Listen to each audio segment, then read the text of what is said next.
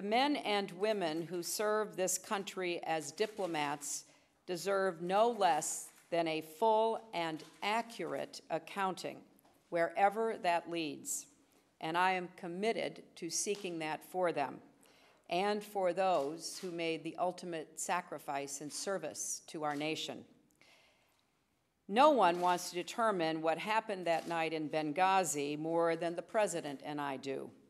No one is more committed to ensuring it doesn't happen again. And nobody will hold this department more accountable than we hold ourselves.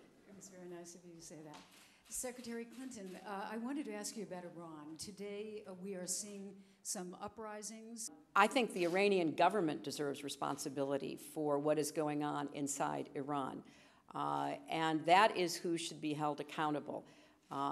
And I think they have made their own government decisions having nothing to do with the sanctions that have had an impact on the economic conditions inside the country.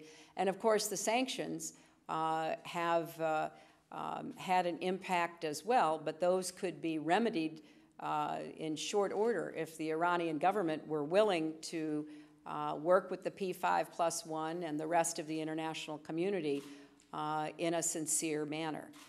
With respect to what happened on the Turkey-Syria border, we are outraged that the Syrians have been shooting across the border. We are very regretful about the loss of life that has occurred on the Turkish side.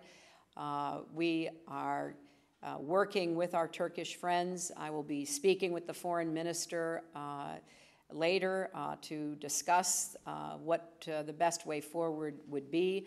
But this also comes down to a regime that is causing untold suffering to its own people, solely driven by their desire to stay in power, aided and abetted by nations like Iran that are standing firmly beside the Assad regime, regardless of the damage, the loss of life, the violence that is happening both inside of Syria and now increasingly across Syria's borders with their neighbors. It's a very, very dangerous situation, and all responsible nations need to band together to persuade the Assad regime to have a ceasefire, quit assaulting their own people, and begin the process of a political transition.